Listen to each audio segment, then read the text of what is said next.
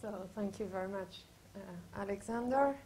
And I would like to thank Ramona Futiade too for this invitation.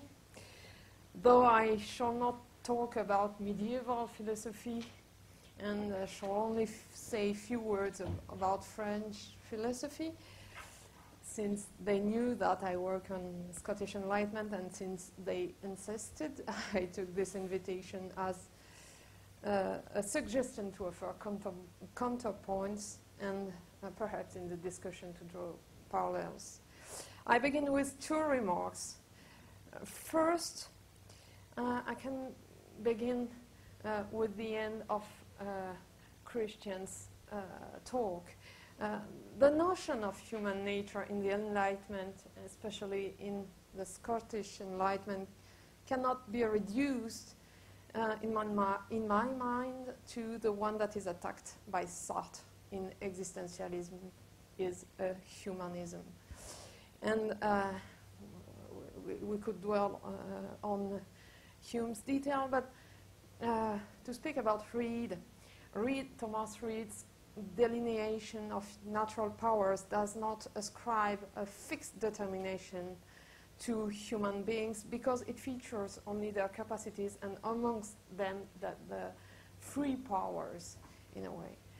But undoubtedly, Reid's thought is metaphysical and it refers to a human-created constitution. So I take this invitation as a challenge and to understand how the use of the notion of perfection of human nature could help us to understand our existence in the very deep sense of existential aspect of our life. Second point, I shall speak about politics, and perhaps you can remember Merleau-Ponty in Science, in his notes on Machiavelli. He says we have to keep in mind two things. Firstly, pure morality is sometimes cruel. Of course, he could refer to Savonarola and so on. And secondly, he says, pure politics, that is, politics as such, demands something as morality.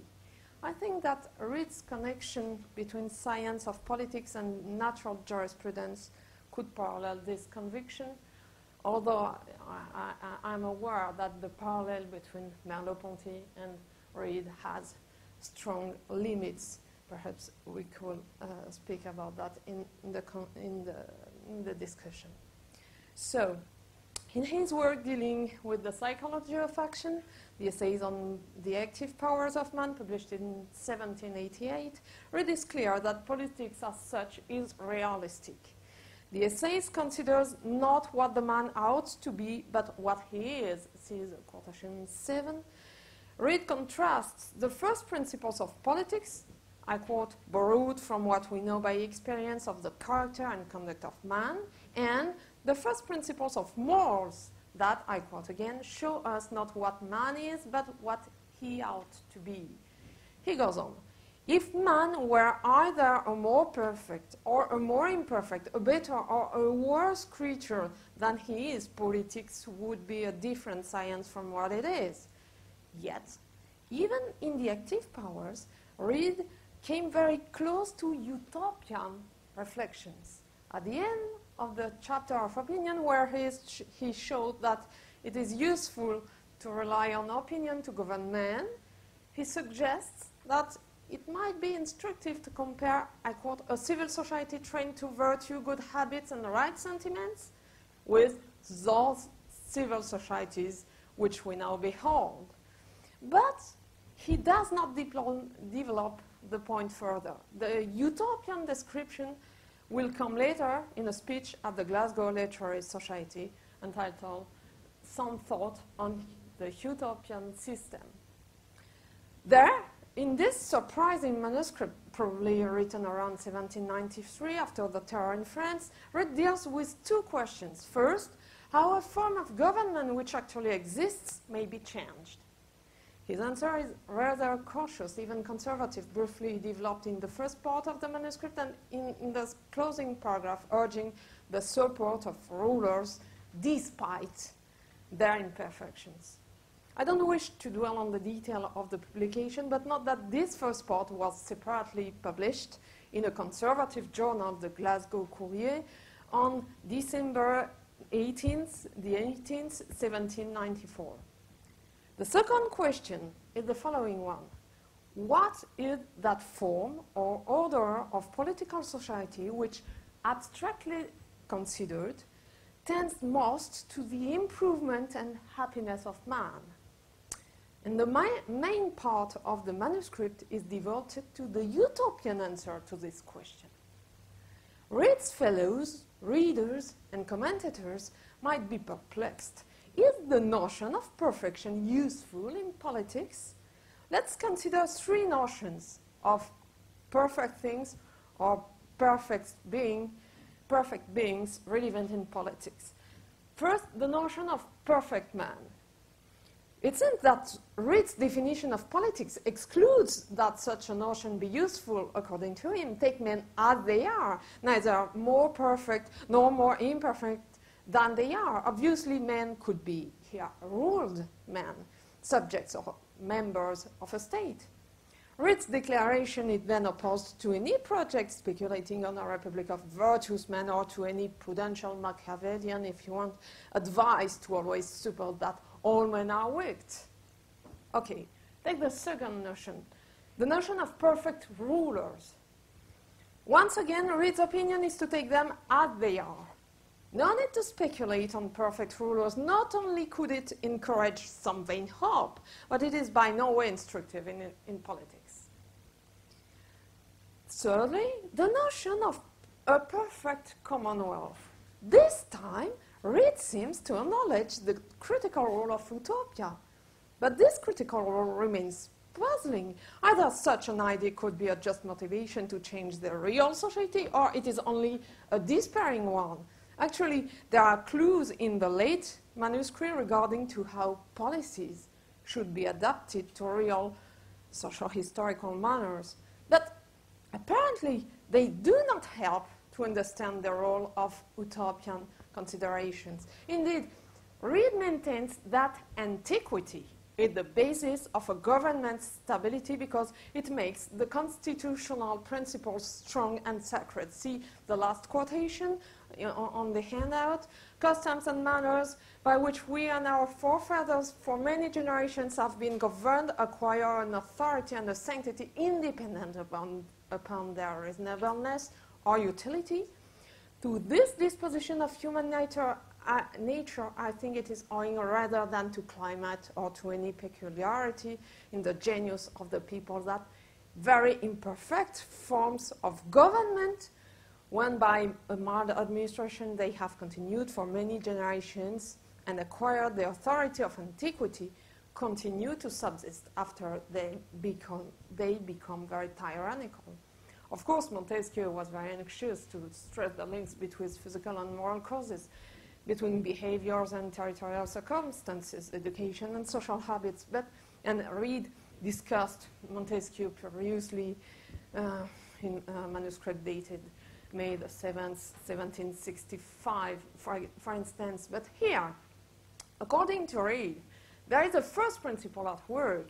No determining cause, either national character or climate, can be the foundation of our authority, because as such, it is a fact of nature which basically connects the long practice or habit and the authority of government.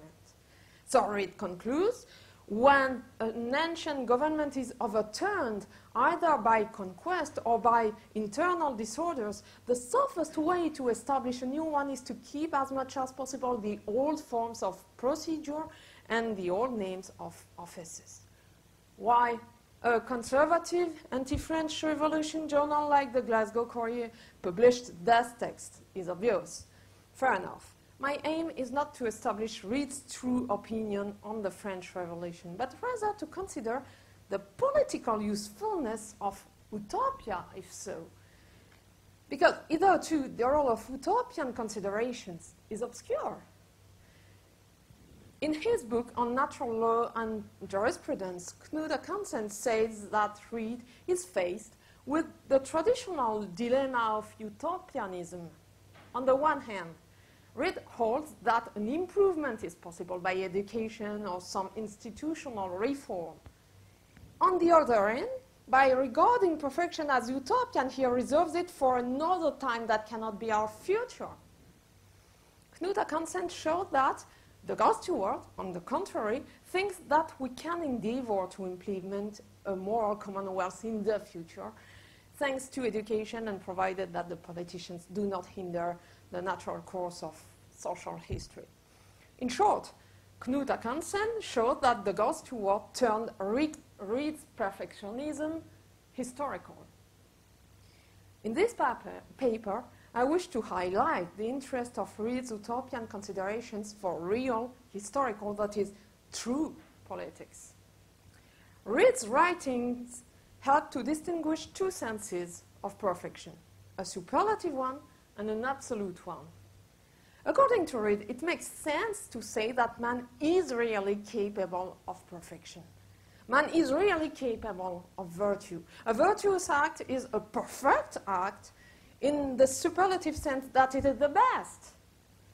But as such, man is not exclusively capable of virtue. He is capable of being vicious, of lying, of being selfish, etc. Absolute perfection would be an exclusive disposition to virtue. As such, it is inaccessible to man. Only the absolute perfection is unreal, unworkable, and impossible in practice. In this superlative sense, men, as they are capable of doing what they ought to do, according to Reid. Their action can be morally perfect, but the perfection of their nature, of course, is not so in a superlative sense.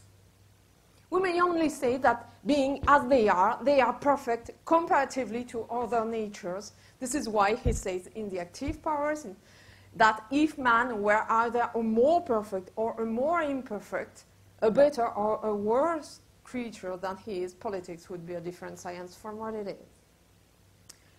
In the first part of my talk, I shall consider that according to Reid, speculative politics, inasmuch as it provides a description of man as he is, must describe his natural powers, including his moral perfect powers. And in the second part of my talk, I shall argue that utopianism is a way of speculating on, therefore of shedding light on the political measures that should be implemented given those natural powers. I shall conclude on what is utopian in the sense of an ideal that can be pursued, and what is utopian in the sense of unreal and chimerical in its utopian society. So, in his late manuscript, Reid echoes the definition of politics that he gave in the active powers when he introduces the two branches of politics, the speculative one and the practical one. So you can see the quotation that begins with man who is the subject of all political decision, etc.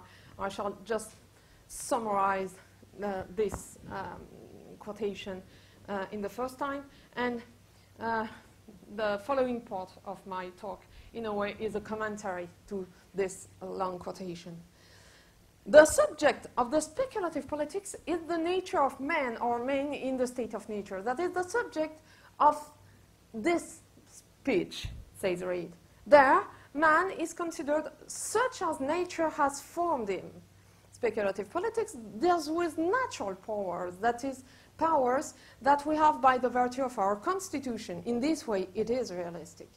Later, in our manuscript, when Reid describes the advantages of the utopian system, he will write, in all political reasoning, we must consider not what men may do or what they ought to do, but what it may be expected they will do in the present weak and corrupted state of human nature.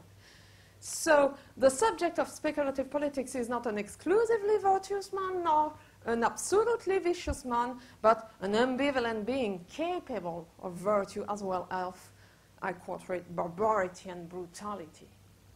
The practical branch of politics now deals with, I quote, men who are not in the state of nature, but who by education and by the state of society in which they have acquired habits and dispositions which it is not in his power, the politician's power, to eradicate, and which may be called a second nature.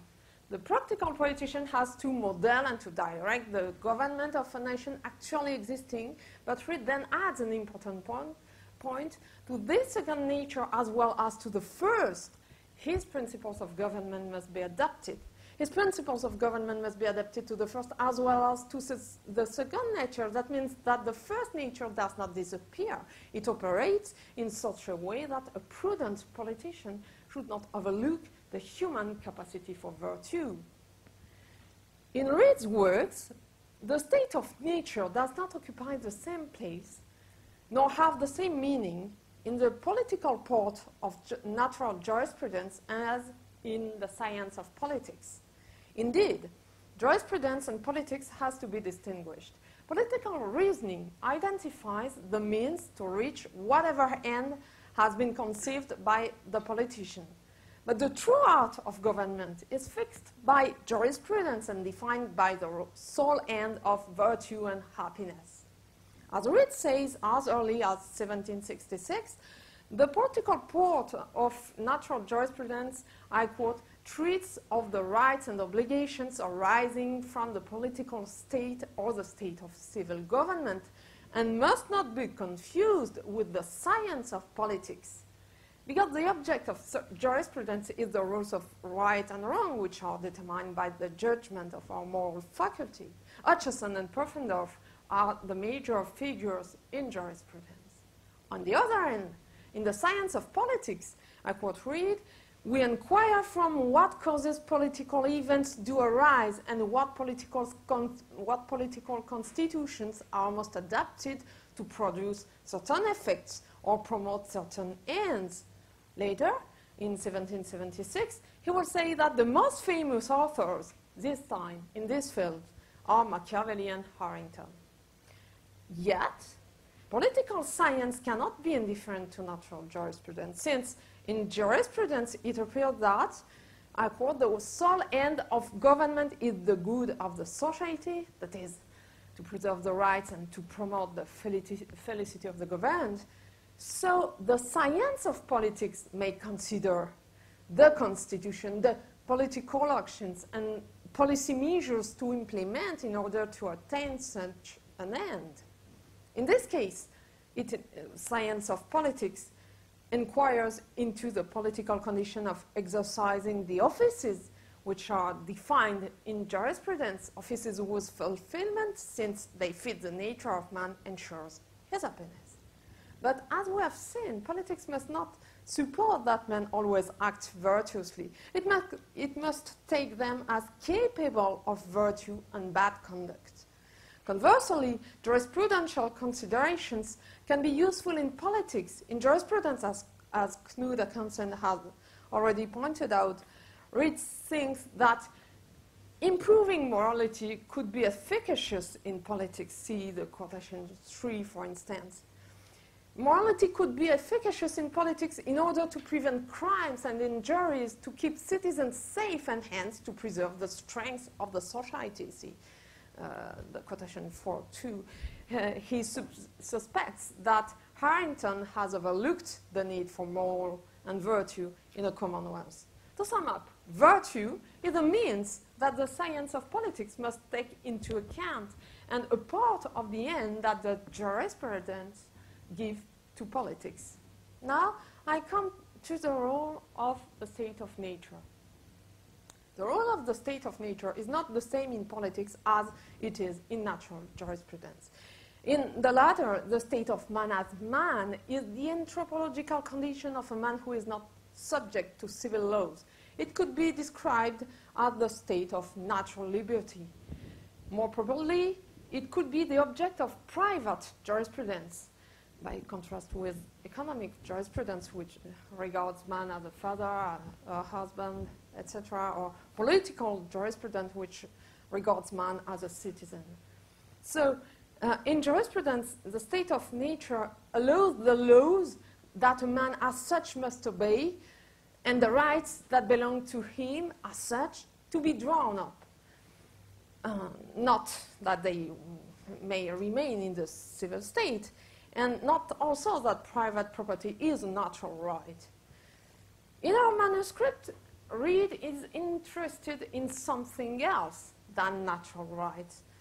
He is interested in natural powers, that is, the powers of a man independent of any historical habits in a particular society. And more properly, he is interested in the system of government that is the best suited to ensuring that natural powers can be exercised in order to promote virtue and happiness.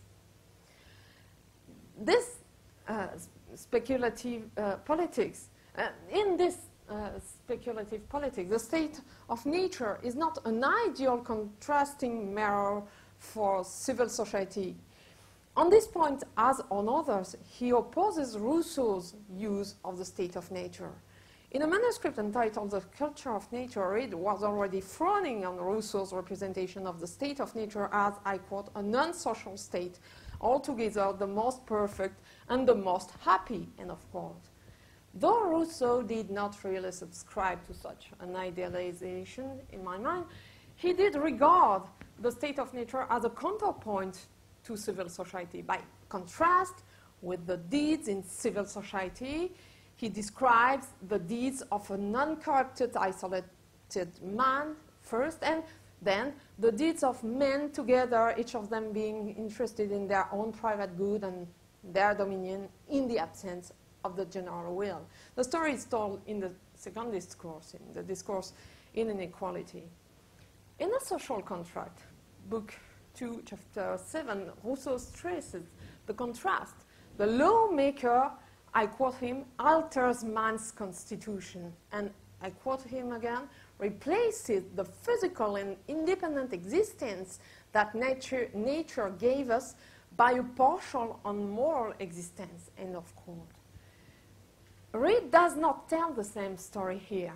The anthropological capacities that are observed in the so-called state of nature in our manuscript, in the speculative politics, remain in the state of society. The state of nature always reveals an anthropological fact. For instance, that each of us is absolutely vulnerable faced with the others is an anthropological condition according to Hobbes. The fact revealed by the radiant state of nature in speculative politics, in our manuscript, is the capacity for virtue and piety. In my paper, I shall only focus on virtue. So, what is the state of nature? The state of nature is the state, see the same quotation, the state of, the first quotation, of a being who brings into the world with him the seeds of reason and conscience along with various appetites and passions by which he is often misled into error and seduced into wrong conduct by temptation that arise from within or from external circumstances. Those anthropological capacities were described in the third essays on the active powers by reflecting on everything that incites us to act, namely on what Reed names the principles of human action. There are three kinds of principles of action according to Reed: the mechanical principles, the animal principles of action, appetites, passions. The mechanical principles are instincts, habits, and so on. And the third species of principles is the rational principles, the pursuit of our good upon the whole. Reed says also our true interest and the sense of duty. Okay, they imply not only desire and will, he says, but also judgment. The ends of the actions that the rational principles incite us are conceived, to which the ends of the actions to which the rational principles incite us are conceived, of course. But he says, and as soon as they are conceived, a regard to them is, by our constitution, not only a principle of action, but a leading and governing principle to which all our animal principles are subordinate and to which they ought to be subject. Why? Because take a being who is governed by law. The subject of law must have the conception of a general rule of conduct and, he says, an inducement to obey law despite some contrary appetites and passions. This inducement is not a mere desire, not a bare passion. It is the fact for it, the fact of being motivating when we conceive something that is in our interest or obligatory. So the seeds of reason and appetites and passions in the state of nature, in our quotation, means a man's capacity to act according to the principles of action that we just described. It is a capacity by virtue of our constitution. This is the naturalist sense of seeds, of course. But this is not enough to assume that the natural man is only a being of capacity, because as expressed by Reid, by such an assumption, it must be understood that such a man is apt to be tempted. Actually, the animal principles of action are subordinate to the rational ones when we conceive rightly our true interest and obligation, and the appreciation of our interests upon the whole agrees with our sense of duty when it is founded on the right judgment. Now, right discernment of the good and the bad is the work of conscience, and in the state of nature, conscience is only a seed too.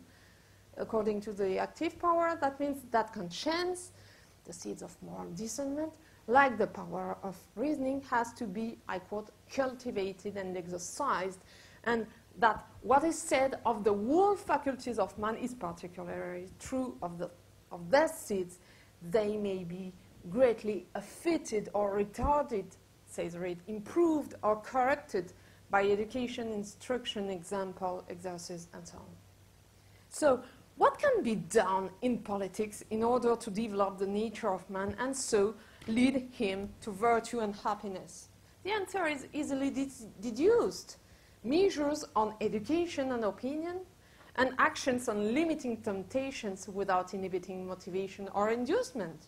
So, consideration of the state of nature provides, in speculative politics, not in jurisprudence, provides insights into the efficiency and benefit of politics, separately from the consideration of social circumstances that are proper to a given society and probably historically determined.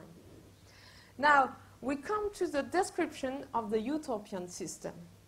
This is the description of purely political measures whose ends are the natural exercise of virtue and the attainment of happiness when men have dispositions and habits that are not historically conditioned in a particular society.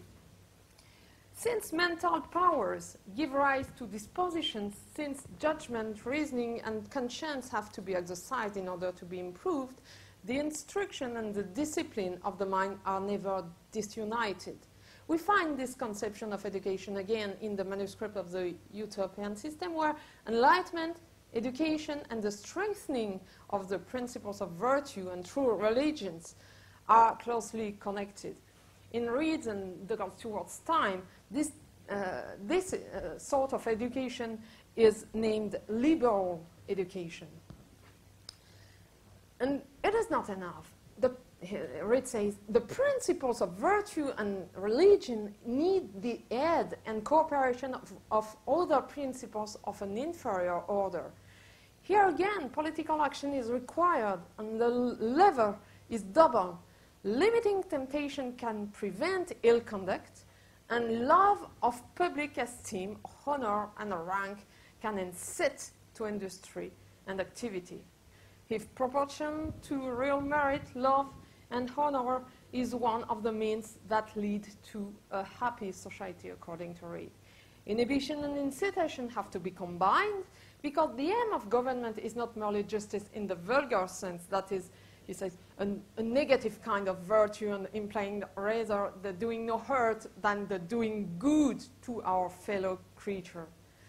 So it is not merely justice in the vulgar sense, it is rather virtue including social virtues such as generosity, public spirit, and that is the true sense of justice. There, we find a commitment that we could turn liberal today. Promoting industry and activity in society helps to make men happy in society. So, you see for Reid, the challenge is in speculative politics playing his part in the interest of public good. The challenge is the following one: to describe a state or order of society where temptation is very limited and activity, as virtuous and profitable for happiness, promoted. In several ways, Reid's examinations corrects Hume's approach in his political essays, but I have to skip those points. Reid's answer to the political challenge will be inspired by the utopian system of Thomas More, a social system where there is no private property and where there is an inducement to labor through the pursuit of public esteem, honor, and rank proportionate to merit. Indeed, Reid's utopia is characterized by two features. First, the absence of private property. Secondly, the inducement of labor. I shall speak about the first of them, but I don't have time to develop all the points about the second one. Let us look at the advantages of private property first. Money being the measure of all property, and this is a rephrasing of Thomas More. Money being the measure of all property and riches being the superfluity of property are the root of crimes in human society, because they have become the strong and universal focus of human affairs. It echoes Raphael's discourse in Thomas More's Utopia. But Reid explains that by referring to the principles of action. Okay, besides, private property must necessarily be unequally divided, he says. And this inequality has increased with the progress of society, says Reid. On this point, he may recall Rousseau, but Reid is less interested in showing how private property is the vector of a vicious and just dynamic. His point is, moreover, that, I quote, the rich are as much corrupted by their riches as the poor by their poverty. Indeed, both of them lack the natural condition of man, he says, because focusing on money, they have no regard to virtue or merit. So speculative politics, whose aim is to consider political action that will develop the natural powers, present measures that are directed towards the social institutions, money, property, but without bothering to take into account the social historical conditions of these institutions. We can call utopian those conditions of life that are defined from a speculative point of view without looking at the social historical conditions that frame institutions we use, customs and manners, at a given historical time and in a given territory. Now, we could imagine a Reidian counter-utopia, a system of private property that would be unreal inasmuch as it would not refer to the social historical conditions that might compensate for some of its disadvantages. But it would be real inasmuch as its effects are really those that are produced by the principles of action when riches become the universal object of desire and interest and the universal criteria of superiority. Thus, the main disastrous effect is the diffraction between the interests of each man and the interests of another man, and finally with the public interest. Contrastingly, in the utopian system, regard for the public and benevolent affections in Reid's utopian system, without any private property, regard for the public and benevolent affections are not in contradiction to opposing interests, the sixth quotation. Okay. We could imagine another picture again. Man, guided by the principles of virtue and piety, may acquire property while remaining prudent, pacifist, temperate, charitable, and so on. Reid does not deny this possibility, but depicting such a system would be a non-political utopia, because this is a possibility, not a probability, and a moral obligation, not a political consideration. The remark that we quoted above justifies the setting aside of this possibility in politics. See the quotation 7. The problem comes not from property alone, but from the fact that in real conditions, those of man as such, though they are utopian conditions as well, it leads to separating personal desire and interests from duty or benevolent affections. Describing moral men living virtuously in a system of private property would be another utopia indeed, but of no interest to the politician, because he would learn nothing about the policy to implement. What politics needs to do is to describe a utopian system where men are capable of both good and bad conduct, and to maintain their moral capacities and their public spirits thanks to political measures. So we have considered the first of the utopian requirements. The second is the inducement to labor through the pursuit of public esteem, honor, and rank proportionate to merit. I have to skip several points here, but some points on this theme can appear shocking in Reid's utopia. Because in his utopian system, slavery, or at least withdrawing of citizenship, is justified for those who are so bad that, I quote, neither the motives of honor nor of disgrace are sufficient to make them act their part in society.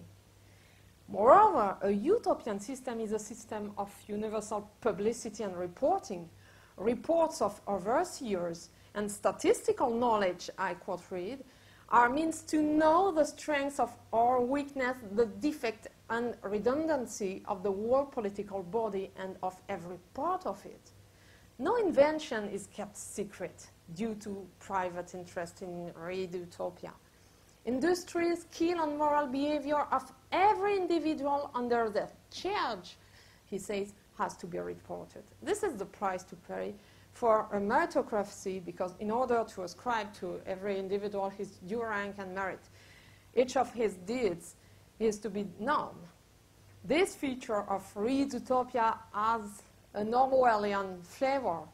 Besides, the reliability of such reporting is doubtful. The intentions that must be the genuine criteria for honors could be concealed. So I come to my conclusion. Developed conclusion. Speculative politics is far from being useless. You see, it tends to enlarge our conceptions and to strengthen our faculties, Reid says. Indeed, it has, I quote, a like effect with regard to our intellectual, speculative politics has a like effect with regard to our intellectual powers as bodily exercises have with regard to the health, strength, and agility of the body. At the beginning of his own essay, Idea of Perfect Commonwealth, Hume expressed a warning that was eliminated in several editions. A political projector is pernicious if he has power and ridiculous if he wants it. But Hume went on, in all cases, it must be advantageous to know what is most perfect in the kind that we may be able to bring a real constitution or form of government as near it as possible by such gentle alterations and innovations that as may not give too great disturbance to society. After this remark, Hume engaged in the description of an ideal commonwealth inspired by Harrington's Oceana. Reid's utopia differs from Hume's projection in many respects. First, Hume describes an ideal system of representation based on private property. Secondly, Hume thinks that, I quote, the chief support of the British government is the opposition of interests, and that in the ideal government that he proposes, this opposition of interests does all the good without any of the harm. And thirdly, as we have seen, Hume thinks that speculative politics could be instructive in describing some ideal government that could be gently and gradually implemented. Reid, however, does not want to abolish private property in our historical societies. Obviously, as I said, in his view, private jurisprudence shows that property is a natural right. So, what is the role of Reid's utopia? My hypothesis is that Reid sees speculative politics as a means of developing some habits of thought or ways of thinking. Believing in the human capacity to be virtuous in society leads to regarding the art of government as beyond just a mere administration of self-interests. It thereby leads to political actions of enlightenment, like promoting liberal education and what today we might call culture, or in Reid's words, learning and arts. Reid obviously trusts that if political speculation becomes fashionable in a way, it can influence the practice of man. Now, we're getting to the end of the quotation, the first quotation given at the beginning of the paper. The practical politician with to model and to direct the government, etc., etc. The political has to adapt his practice to man as such, capable of virtue and vice, and to man as education, history, manners have framed him. So, what is utopian in the sense of unreal, unworkable, and impossible in practice, according to Reid? Not virtue itself, which man is naturally capable of, but the unhistorical conditions that could reduce temptation to nothing and could make the desire for public esteem proportionate to real merit. So, which conditions? The absence of private property and the public inspection of every individual act and actions. And what is ideal? Utopian in the sense of ideal, according to Reid, in his late political view. Abolition of private property and control of intention cannot be the ideal of the political measures in practice, in Reid's views. The realization of absolute virtue is the only ideal. Indeed, the practical politician has to keep in mind that virtue is promoted by education, limitation and of temptation, and inducement to labor. Therefore, I conclude that Reid promoted less an anticipation of Marxist politics than an alternative naturalistic system to the mechanics of self-interest. And this system could be termed in Reid's and Douglas Stewart's terms liberal, but the term has a slightly different sense from today.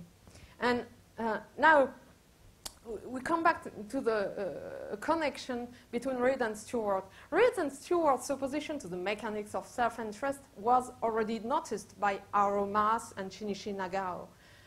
Let's focus on the liberal features of politics according to them. Politics promotes liberal education. It is liberal when it promotes education, that is education that renders man more happy and by developing natural powers, and it is based on another liberal conviction: activity and industry makes a society happy. Stewart's claim to be a Reid's her is understandable, for he maintains that true political commitment focuses on education in order to develop natural powers. Virtue is possible, it is within the reach of man, but the struggle against vice necessarily involves combating wrong habits. Moreover, Stewart's thesis that social history could lead to political perfection is understandable too, as it is drawn from Reid's naturalism. Because political perfection sets in motion natural powers whose exercise as such is moral perfection, virtue. Perfectionism consists in exercising moral natural powers that are perfect as such, and through this in developing virtuous habits. There is another story here, Stewart's trust and sometimes blind faith in the natural course of social relationships ensues from this naturalism, but this would be a topic for another talk. For this conference, just to return to Reid and Merleau-Ponty, I have to quote the little text of Merleau-Ponty when he said that when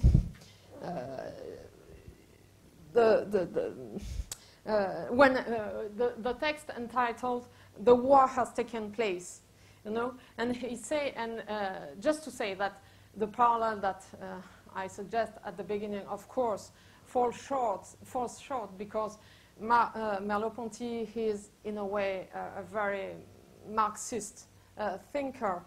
When he says that la guerre et l'occupation nous ont seulement appris que les valeurs restent nominales et ne valent pas, même sans une infrastructure économique et politique qui les fasse entrer dans l'existence, davantage. Et this, and what I shall read now, is not a commitment that Reid will endorse, would endorse, que les valeurs ne sont rien dans l'histoire concrète qu'une autre manière de désigner les relations entre les hommes telles qu'elles s'établissent selon le mode de leur travail, de leurs amours, de leurs espoirs et en un mot, de leur coexistence.